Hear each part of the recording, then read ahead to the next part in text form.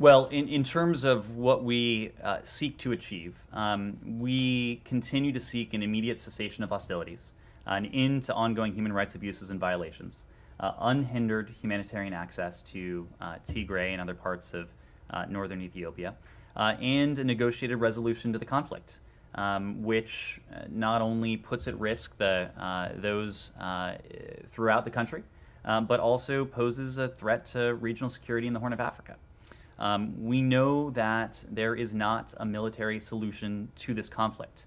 And to that end, we support diplomacy as the first, the last, really the only option to resolve the ongoing conflict. We reiterate our call for the Ethiopian government to start a credible, inclusive national dialogue. Now, of course, today we're aware of reports of Tigrayan withdrawal from some regions in northern Ethiopia. We have long, as you know, urged a cessation of hostilities, including the return of TPLF forces to Tigray.